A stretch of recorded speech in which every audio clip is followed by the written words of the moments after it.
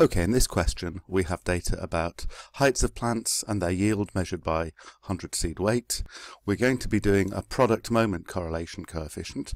So the assumption that's necessary for this test to be valid, that's all we need to do in part A, is we need to make the assumption that both heights and weights of plants have symmetrical distributions. In this case, we couldn't hope to conclude that from a scatter plot. There are only 6 points, but maybe we have other good reasons for assuming that the distributions are symmetrical. So assuming this assumption is correct, we're ready to go on and do part B, where we have to do the test. So the first stage in part B in doing the test is to get our hypotheses. So we need an H0 and an H1.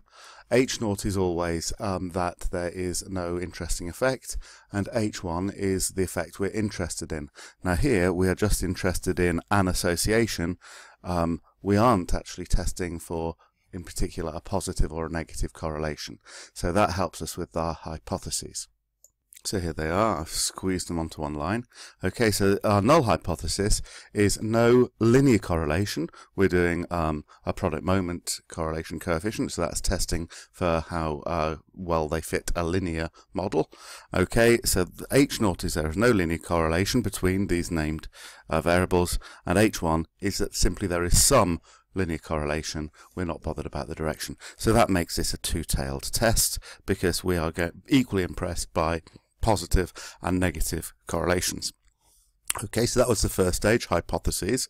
Now we need to work out the test statistic. So our test statistic in this case is going to be the correlation coefficient, and we're doing product moment correlation coefficient, so it's going to be a value of R, and that's going to come from our calculator.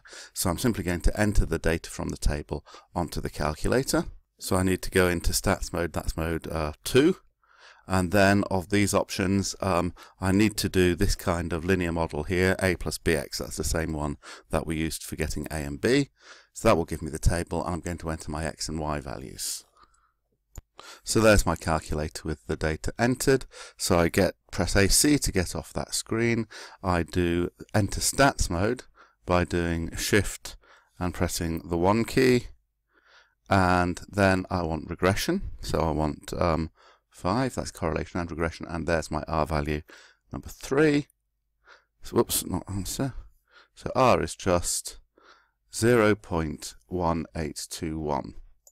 Okay, having got my test statistic, the next thing I need is my critical value or critical values, if I can spell critical. Critical values. It's values in this case, it's a two-tailed test, so I'm going to have one positive value and one negative value. So for a two-tailed test, I need to find the correct values for the critical values for the product moment correlation coefficient.